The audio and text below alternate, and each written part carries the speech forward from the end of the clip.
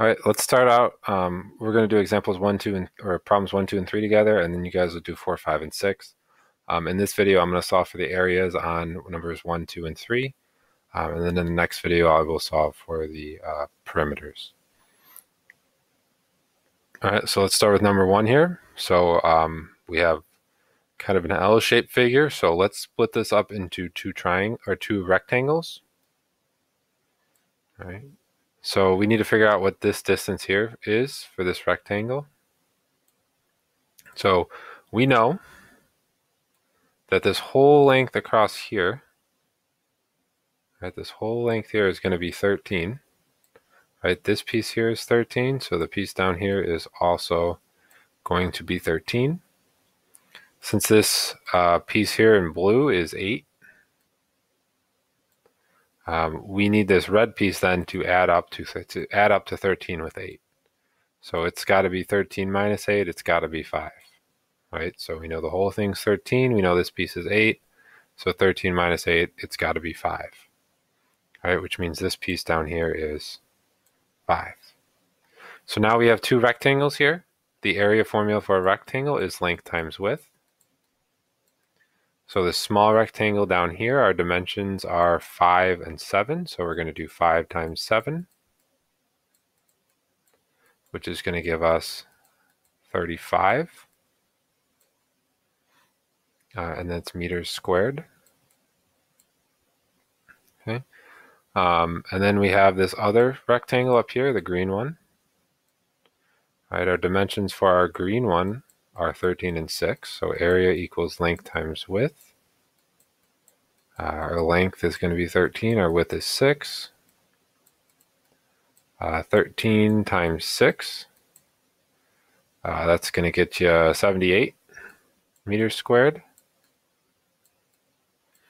All right, so we have 35 meters squared down here. We have 78 meters squared up here, and then we're going to add them together. So 78 plus 35, right? That's going to give us 83 plus 30, so 93, 103, 113. So our area here is going to be 113 meters squared. All right, 5 by 7 is giving us 35. And 6 by 13 is giving us 78. We add them together, that gives us the total area. In the next one,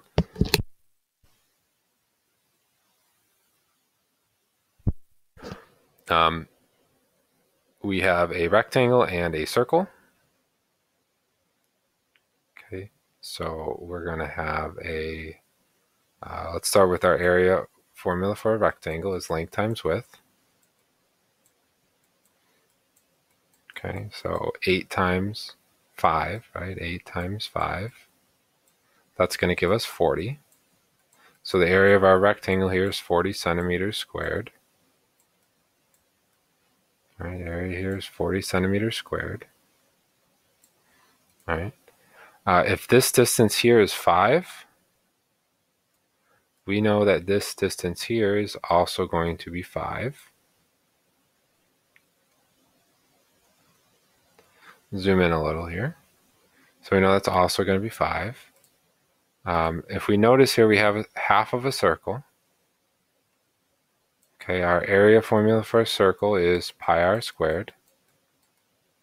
So we need the radius. This green line here in our circle is the diameter because it goes all the way across the circle.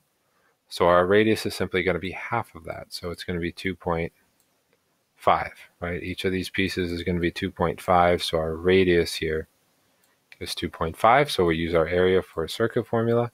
Again, we only have half of a circle. So it's going to be 1/2 pi r squared because we don't want the area of the whole circle. We only want area of half of it, right? We already accounted for this down here in our rectangle, right? All of this has already been accounted for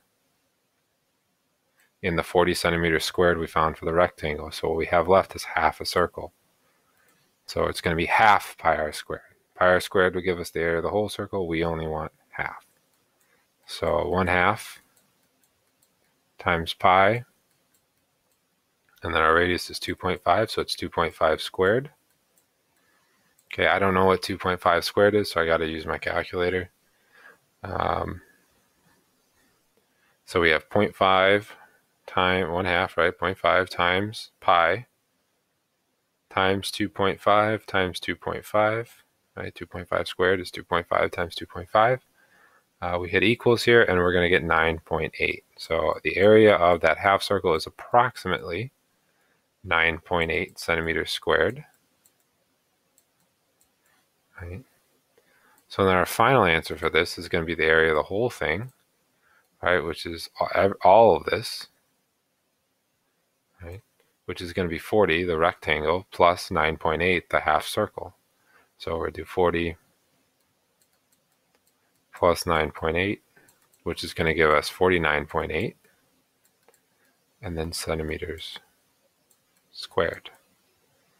So 49.8 square centimeters to cover that whole surface. All right, the next one, number 3 here, we have a triangle and we have a rectangle. So the rectangle, again, is the easy part. So that's going to be length times width. So 12 by 12 for our rectangle is going to be 144. Fairly straightforward there, 144, and this is meters, so meters squared.